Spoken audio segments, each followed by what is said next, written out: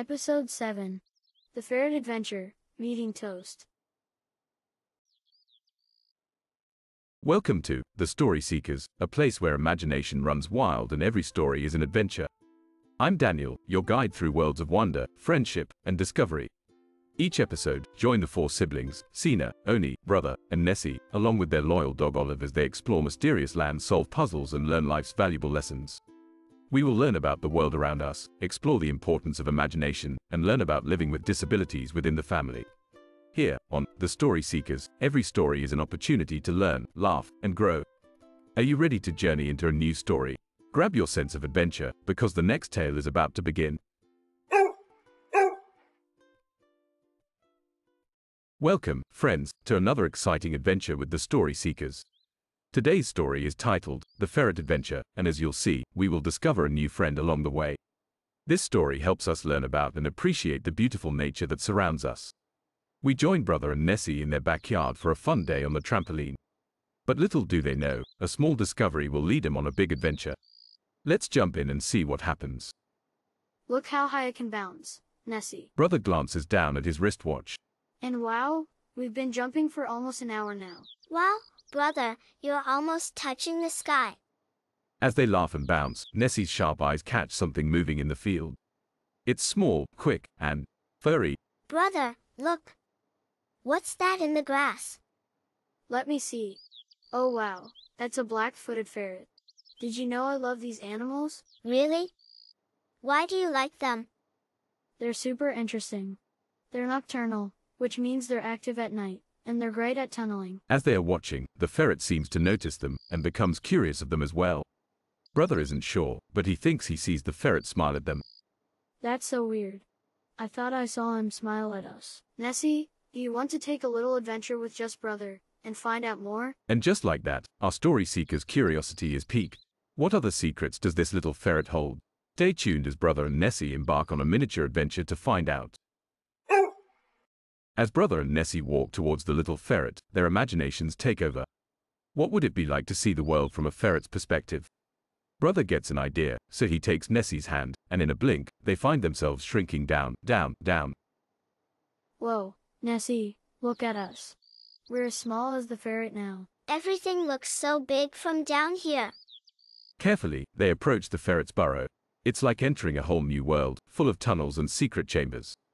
This must be where the ferret sleeps. Look at all this soft grass and fur. And these tunnels. They go in all directions. How does the ferret remember where to go? Ferrets have a great sense of smell and memory. They use these tunnels to stay safe and find food. As they explore deeper, they discover a stash of food and encounter some playful insects. Look, brother. The ferret stores its food here. It's like a little pantry. Yeah, they're really smart. They keep food for when they need it. It's important for their survival, especially since they're nocturnal. With each new discovery, brother and Nessy gain a deeper appreciation for the little ferret and its ingeniously constructed home. But their adventure is far from over, as there's still more to learn about this fascinating creature and its environment. As their underground adventure continues, brother and Nessy, now deep inside the burrow, meet a friendly black-footed ferret. It's time for an enlightening conversation. Hello there. We didn't expect to meet anyone down here. Hello. I'm a black-footed ferret. Welcome to my home. You're so cute. Can we call you Toast? Toast. I like that. Yes, you can call me Toast. Toast begins to share fascinating facts about his life and the world of ferrets. What do ferrets like you eat, Toast? We primarily hunt for prairie dogs. They're a crucial part of our diet. We also eat small mammals and insects. Do you have to be careful of any animals? Yes, we watch out for eagles, owls, and coyotes, which are also known as prairie wolves. Our burrows help keep us safe from predators. As their conversation unfolds, brother and Nessy are brimming with questions for their new friend Toast. Toast, how many black-footed ferrets like you are there in the wild? Not many, I'm afraid. We're a rare species. Conservation efforts are helping, but there are still only a few hundred of us in the wild. Toast, why do you have a black mask on your face? It's a natural part of our fur pattern. It helps us blend into the night when we hunt. It helps our eyes with the glare of the bright sun in the daytime if we have to be outside in the sunlight. And it's also a part of what makes us unique. Where in the world do black-footed ferrets live? We mainly live in North America, especially in prairies and grasslands where prairie dogs, our main food source, are found. What do you do in winter, Toast? During winter, we stay in our burrows more to stay warm. We have thick fur that keeps us cozy, and our stored food helps us through the cold months. How do you tell when it's safe to come out of your burrow and hunt for food? We rely on our keen senses. Our sharp hearing and smell help us detect if predators are around. At night, when it's safer and our predators are less active, we venture out to hunt. As they walk through the winding tunnels, Toast explains more about the social life of ferrets and their playful nature. Do you live with other ferrets here, Toast? We ferrets are quite social. We communicate with scents and sounds and love playing with each other, especially our weasel war dance when we're happy. Olive rolls on the ground, while several baby ferrets laugh and play on her tummy. Olive loves tummy rubs. The children laugh at the sight.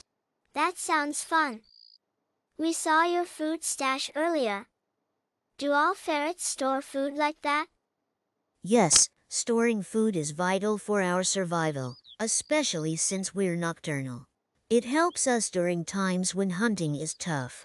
Filled with new knowledge and admiration for these creatures, Brother and Nessy realize how special and important each animal is in God's creation. Brother and Nessy feel a deep connection to Toast and his world. The journey in the burrow has opened their eyes to the wonders and challenges of being a black-footed ferret. With their adventure in the burrow coming to an end, Brother, Nessy, and Toast settle down for a serious conversation about what it means to be an endangered species. Toast, you mentioned that black-footed ferrets are endangered. What does that mean exactly? Being endangered means there aren't many of us left. Our survival is at risk due to things like habitat loss, diseases, and predators. That's so sad. Is there anything people can do to help?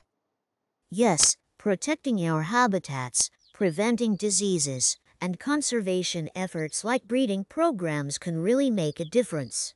Brother and Nessy listen intently, their hearts heavy with the new understanding but also filled with a desire to help. Brother looks at his watch and realizes it's almost dinner time.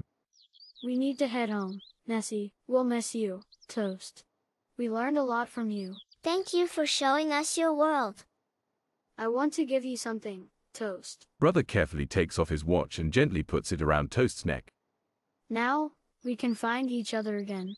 It's a promise to help protect you and your home. Thank you, brother.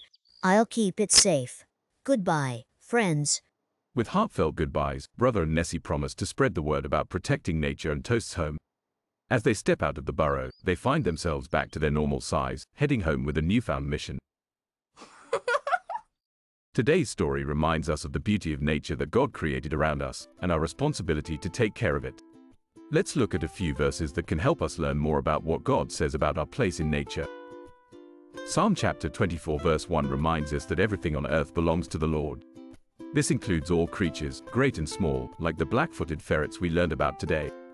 It says, "The earth is the Lord's, and everything in it, the world, and all who live in it." This verse teaches us that we are caretakers of God's creation.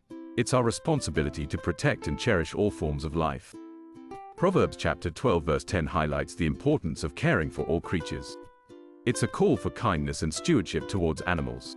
It reads, "A righteous man cares for the needs of his animal, but the kindest acts of the wicked are cruel." This wisdom teaches us to be compassionate and responsible, ensuring that all animals, like Toast the ferret, have a safe and healthy environment. In Genesis chapter 1 verse 26, we are reminded of the responsibility given to humanity to care for Earth's creatures.